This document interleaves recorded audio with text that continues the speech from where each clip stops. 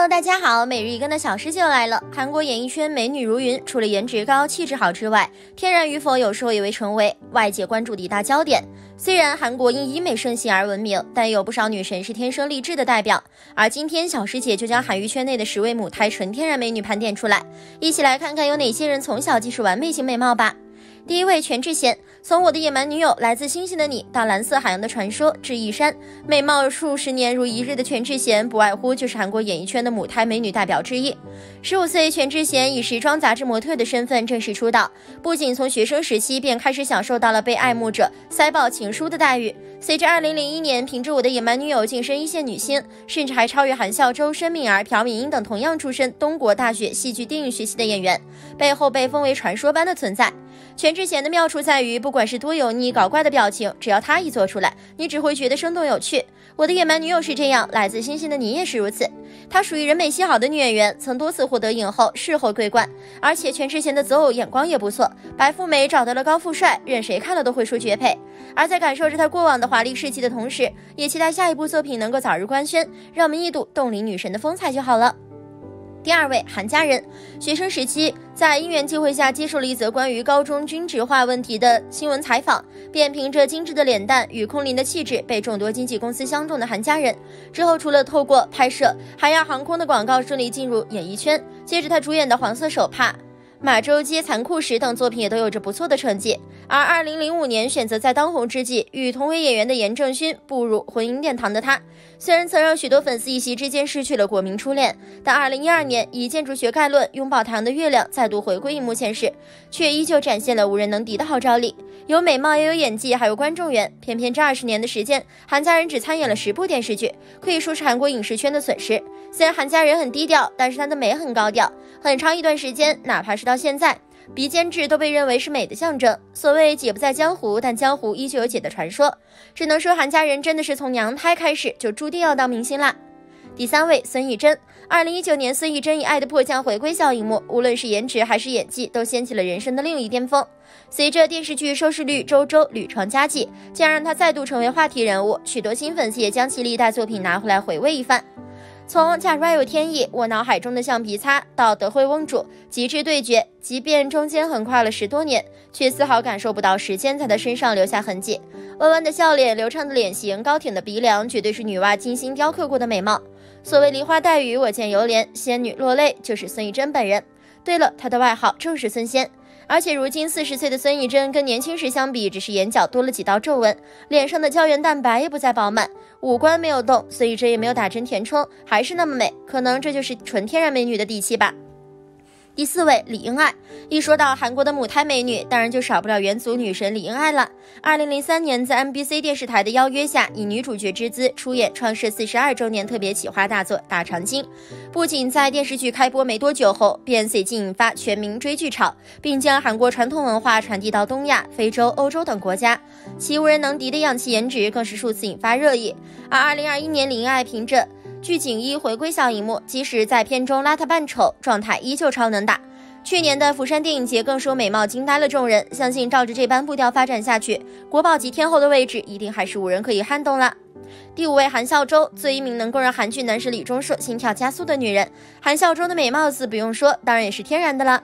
2003年在 MTM 模特选拔大赛与 Bigin 小姐大赛取得了佳绩，便顶着微笑天使的光环风光出道的她，不仅有着人见人爱的治愈系长相，实力也特别出色，一连凭着非常特别的客人、一枝梅等作品获得各大颁奖典礼的认可。而值得一提的是，去年以青州篇特别来宾的身份做客首尔乡巴老师，他的朋友曾现身爆料韩孝周在国中被大学生搭讪的有趣事迹。对此，本人虽然谦虚回应只是有些老气等，但光看毕业照就知道，如此清纯的外形真的是很难不让人心动呢。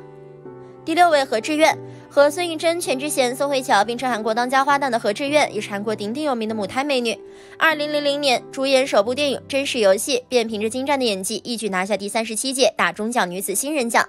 随着名号打响，在如雪片般飞来的喜悦中，也陆续挑战了色即是空、茶母、齐皇后等不同题材的作品。而早已在2017年步入40岁的她，回看当时出演的《医疗船》，与7年前的《秘密花园》相比，现在的模样也只有变得更成熟、更漂亮而已。只能说，又是一位被时间遗忘的女人啊。第7位金泰熙，曾打败宋慧乔、韩佳人与全智贤夺下韩国第一美女称号的金泰熙，尽管现在已经为人妻为人母了，但她的美貌依旧和学生时期有的拼。高考时以接近满分的成绩考入首尔大学服装设计系的她，除了因学霸中的学霸小有名气之外，无人能敌的清秀脸蛋与甜美笑容，引她成为了全校最亮眼的那颗星星。